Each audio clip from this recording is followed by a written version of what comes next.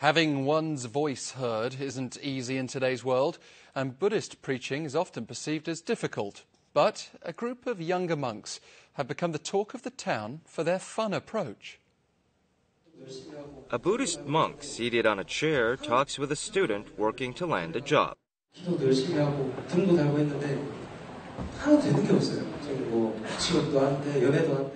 This is a Buddhist preaching event called a talk concert, which addresses concerns faced by Korea's younger generation. This monk appears particularly jovial. He recites a Buddhist prayer to the tune of a popular song.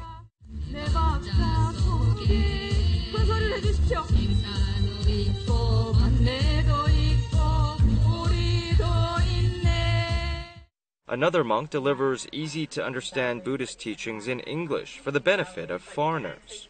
Are you happy with your people? Do you want to have good relationships with them? Meanwhile, a non-Korean monk preaches the Buddha's wisdom in Korean with clear enunciation. The fresh, unique approach to Buddhist sermons by younger generation monks draws positive responses from audiences. 너무 딱딱해서 사실상 와닿거나 그런 부분 좀 덜했다고 하면 이번에는 조금 더 많이 와닿았다고나 할까요? Groundbreaking new preaching styles reflect the Buddhist community's efforts to inch closer to the general public.